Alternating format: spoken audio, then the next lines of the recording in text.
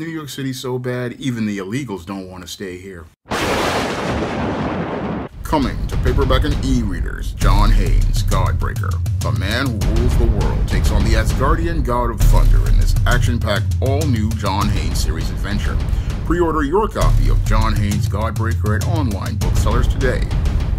Earlier this month, it was reported that some migrants have decided to leave New York City to get on buses to go to Canada. Now, many in this group of migrants are saying that the quality of life here in New York City is so bad that they actually want to leave New York City and get on a bus to go to Canada. And the Adams administration here in New York has been helping those migrants get on buses to go to Canada to go live that higher quality of life some allege they will be able to live inside of Canada. Now, this statement by the migrants is a condemning one on the state of New York City, and it really is one that should embarrass all of those blue politicians who went out here and made the statement saying that New York City would be a great place for migrants and they would be able to take care of them. Now, when I take a critical examination of many of these migrants' decision to leave New York City for Canada, it basically shows how some of these individuals are entitled, and many of them believe that they should be able to live this so-called high quality of life that they aspire to have here in the city. Because many of these individuals, when they came to New York City, they believed that they were going to go out here and live an American dream that they possibly saw in 1990s TV shows like Sex and the City, Seinfeld, and Friends, and they thought that if they came to New York City, it would be that place that it was in the golden age of the 1990s during the Rudy Giuliani administration. Unfortunately, as those migrants got off the buses that they were put on by Governor Greg Abbott and driven all the way here from Texas, many of them got their delusions popped as related to the state of New York City. Clearly, many of the migrants were not really able to read the internet or be able to check out what New York City was like under the 9 years of Bill de Blasio and Eric Adams, where the quality of life here in New York City has fallen precipitously due to dysfunctional policies supported by Bill de Blasio, such as the support of things like bail reform and the new prosecutor, Alvin Bragg, going out and saying that he won't be prosecuting anyone for crimes. So with these new blue politicians in place, the quality of life here in New York City has fallen precipitously, and many migrants were in for a rude awakening as they entered a New York City that was dirty, a New York City where there was lots of crime, a New York City where there was lots of homelessness, and a New York City filled with lots of high prices due to inflation established due to the dysfunctional Biden administration policies. And with the migrants dealing with a rude awakening that the quality of life in New York wasn't the ideal that was presented in 30-year-old shows like Friends and Seinfeld and 25-year-old shows like Sex and the City, this has led to many migrants really looking at the state of the city and realizing they don't want to be here. Now, I believe that some of these migrants are racist, just like the ones I saw in a Paul Joseph Watson video, and as they saw many black faces around them in places like the Red Hook shelter, what many of these individuals wanted to do was leave the city because they oftentimes associate success with white, And when they see a black mayor, they see a black district attorney, and they see the state of the city being in shambles, I believe many of these migrants were expressing their racist views as to how they perceived the leadership of Eric Adams and Alvin Bragg and Jumaane Williams. They looked at the three black males running the city and seeing the poor state of the city, and also seeing the crime perpetrated by what they believed to be people of color, and seeing most of the homeless being black males. I believe that when they saw all of these conditions as related to the poor quality of life and the incompetent leadership in place, this is what led to many of these migrants wanting to go out and leave New York City to go to Canada. Because when I was watching the Paul Joseph Watson video, there were similar situations with some migrants who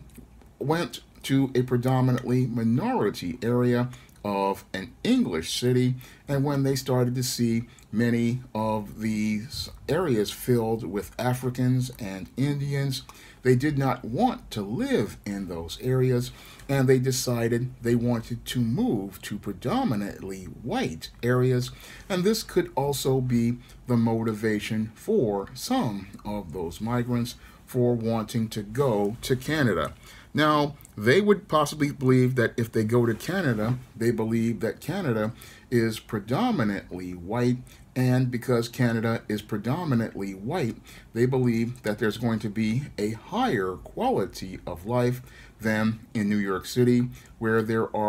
is a lot of drugs, there's a lot of homelessness, a lot of crime. This is what leads to many of the migrants believing if they go to Canada, they will be able to live a better quality of life, because they correlate a better quality of life with white. And they thought, oh, they should be able to go to Canada because Canada has a very, what they call, robust system of welfare. And that robust system of welfare has lots of benefits, not to mention there being a alleged work shortage. So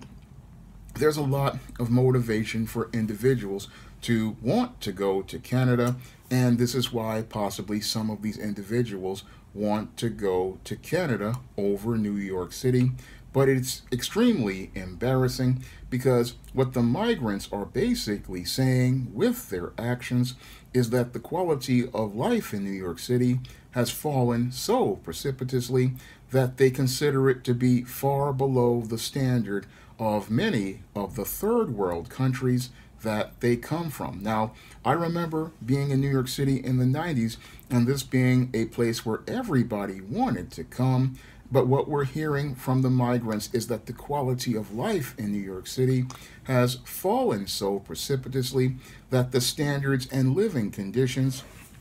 are far below the standards of the third world. And what's really sad is that you have individuals like Eric Adams and Alvin Bragg and Jumaane Williams who are just completely clueless to how they've been insulted, and they're completely clueless because what these migrants are saying is a testimony to how far worse the quality of life has become under Blue Party leadership. Because as a lifelong New Yorker who has been living here for 49 going on 50 years, I have not seen New York City in such a bad shape since the days when I was a little boy in the late 1970s to the time when I was a teenager in the early 1990s. I mean, I basically grew up in the hellhole era of New York City, run under Blue Party Mayor Ed Koch and David Dinkins, and New York City basically is reflecting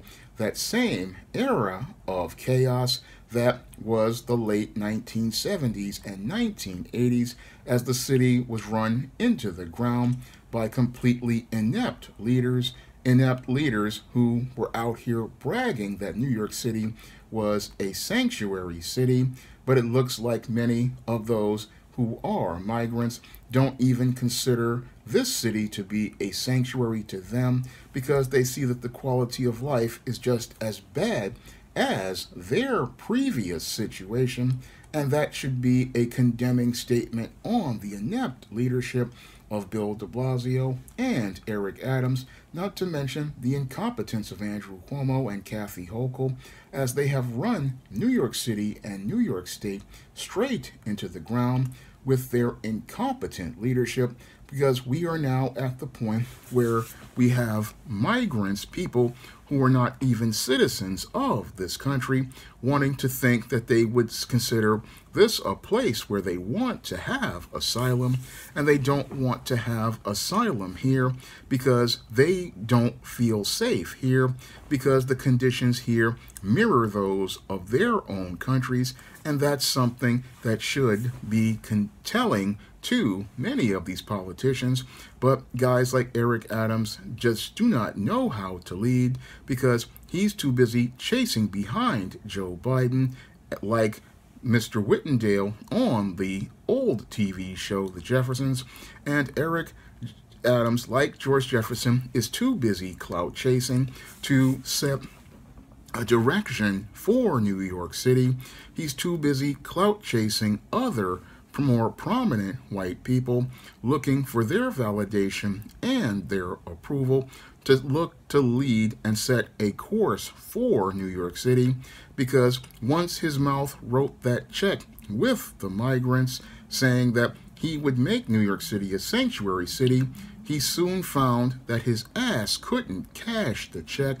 And since his ass couldn't cash the check, we're finding that many of the migrants who he promised a better life are finding that the quality of life is just as terrible as it is for most resident New Yorkers like myself, who have been living here for years and watch as a once great city falls right back into an abyss, again due to incompetent Blue Party leadership.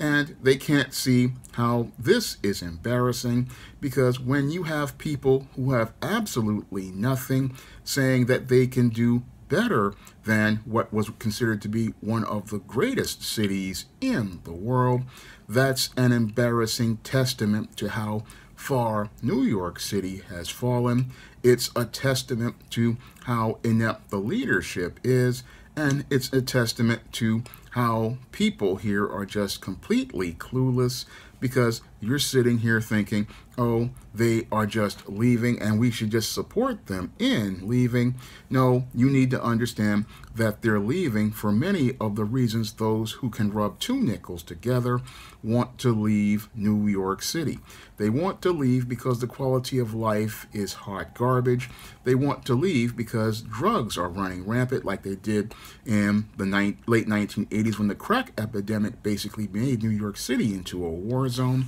They're leaving because the tax rate is just extremely high, and they're also leaving because the quality of life here is horrible, with sky-high prices, sky-high rents, sky-high property taxes, and it's just not worth the time. And that's why those individuals are going to Canada, and as they go to Canada, they are looking for that better life, a better life than they believe can be provided to them in New York City. And what's happening with these migrants, again, should be a testimony to the failures of the Blue Party. Now, some of these migrants, after going to Canada, they are coming back and they are saying, oh, we don't want to go through the long bureaucratic process. And that really shows me how some of these individuals, they really don't want any responsibility at all, because you said you wanted asylum, you said you wanted a better life,